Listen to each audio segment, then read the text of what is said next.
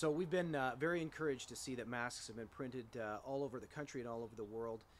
One thing that we've been talking about, and one thing that we've seen on YouTube, Facebook, and other social media platforms, is that people have been trying to come up with different things to use in place of the filter.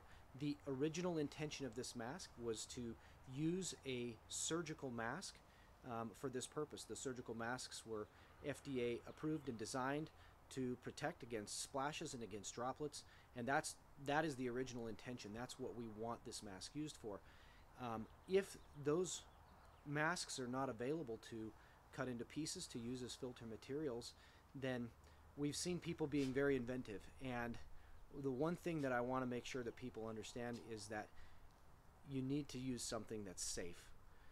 For heaven's sakes, don't put something in here that you're not that you're not familiar with, that you have no idea what the content might be, or put something in there that might be dangerous, difficult to breathe through.